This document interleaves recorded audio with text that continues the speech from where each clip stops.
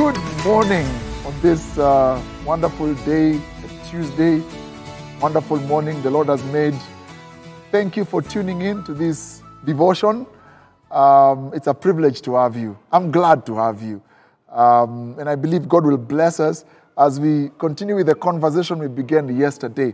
For those of us who are joining us for the first time, yesterday we began talking about this flag and about Kenya and just developing a burden for Kenya. Now, if you're watching us and you're not a Kenyan, please stay tuned because you could pick one or two things that could be a blessing to you and the place where you come from. But also, we want you to pray for us because we will also pray for your country when you need our prayer. So just tune in, just hang in on there, and I believe God will bless you as we learn. Those of us who are in the country, those out of the country, I hope you're going to be blessed. Let's pray as we pick up from where we left yesterday. Lord, we thank you for this opportunity to converse around your word and around symbolism that represents this country of Kenya. We invite your Holy Spirit to take over this conversation and to help us. This we pray in Jesus' name. Amen. We began, talking about the one thing that unifies us. For those of you who are aware, we're about to get into an election in a few days' time. And, the country is divided along party lines, in some places along tribal lines.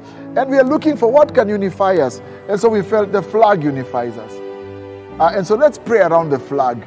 That, even past the elections, past what will happen next week and the results that will come, that we will still believe in this. We will still uphold this. And that, God will bless us in line with the symbolism of this flag. And so yesterday we talked about the one thing that stands out in the flag, the shield and the spears. We said, and we prayed and asked that God will be our defense. God will be our security as a nation. We also pray that God will be the security of you and you as a viewer, you that is watching us. And so I want to invite us to consider the next, thing, the next, symbol that is on the flag. And the next four symbols we're going to talk about are the four colors that you find on that flag. There are four colors on the flag. And so we'll pick the first color that is on top of the flag. And that is the color black. Color black is very interesting because it identifies us as a people. Because we are predominantly, dark-skinned. There are few light-skinned individuals in the country, and we love you. You are still Kenyan. And there are those who are, probably are not of the, they are not dark-skinned and they are part of this country. And we thank God a couple of, some time ago, not too long ago, even the Indians and the Asians that are part of our country were co-opted as another tribe of Kenya. And so we generally, we are represented generally by this black color, as a people of Kenya. But, you can already see there's a lot of diversity that even the black color, begins to be challenged as a representative of the people of Kenya. But, the thing about a people of Kenya and the representation we have is that even within that black symbolism and the dark skin that represents most of us, there are many tribes, there are many political affiliations, there are many ideologies, we are so segmented, and even within that, we identify ourselves with so many other things.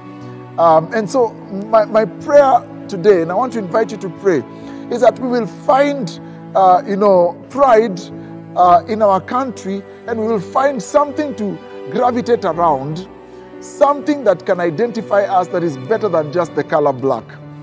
And I want to suggest and pray that it's not just the color black that will identify us, but something else that will identify us. Not even our tribe, not even some characteristics we have as Kenyans. Some people think we are too ambitious. Some people think we are too, brash and too, entrepreneurial.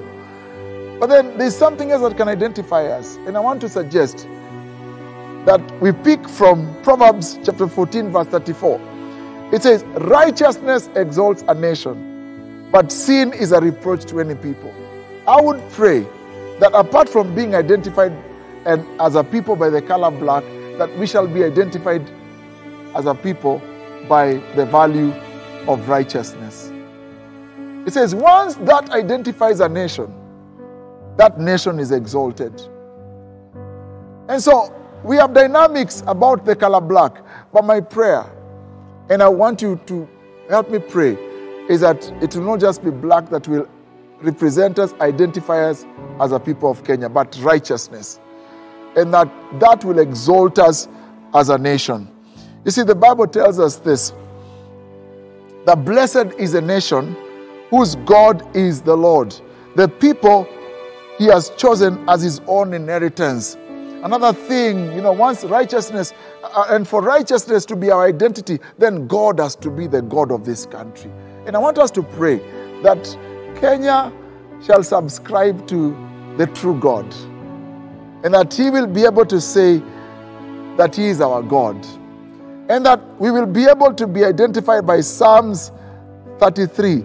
Blessed, verse 12, blessed is a nation whose God is the Lord. So I want to invite you to pray together with me, but I also want to suggest to us that as an individual that is watching, I hope that you're not just, it's not external things that identify you, that determine your identity. It's not the car you drive, it's not the house you live in, it's not the neighborhood you live in, it's not even your skin color, because right now there's a lot of conversation about racism.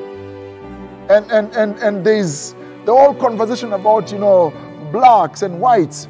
But my prayer is that we will not be identified by those things, but we will rise a little higher and be identified by righteousness. That's why I want to challenge you. According to Matthew 6:33, it says, seek ye first the kingdom of God and his righteousness, and all these things shall be added to you. You become privileged when you are identified by righteousness and by the kingdom of God.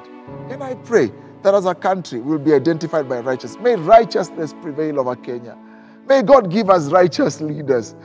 May we rise up as righteousness. But then may God help us as individuals to rise up and seek righteousness so that we can be able to influence the country and righteousness can prevail. Let's pray. Lord, may your righteousness prevail over this country. May your righteousness become our identity.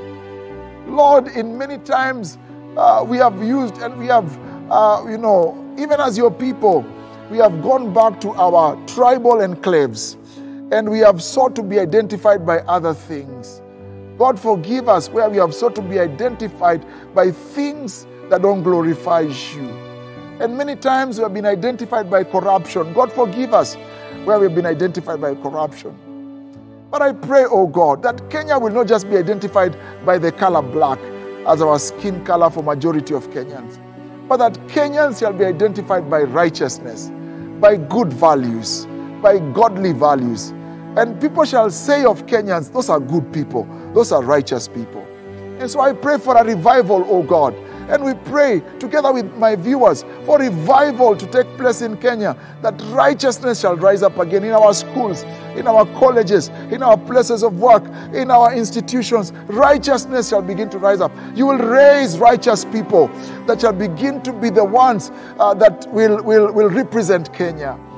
Lord, I pray for that person that is watching me, that you will quicken them to begin to seek righteousness and to seek your kingdom. And that will define them, and not what they have, or where they live, or what they dress, but that your righteousness shall be our identity.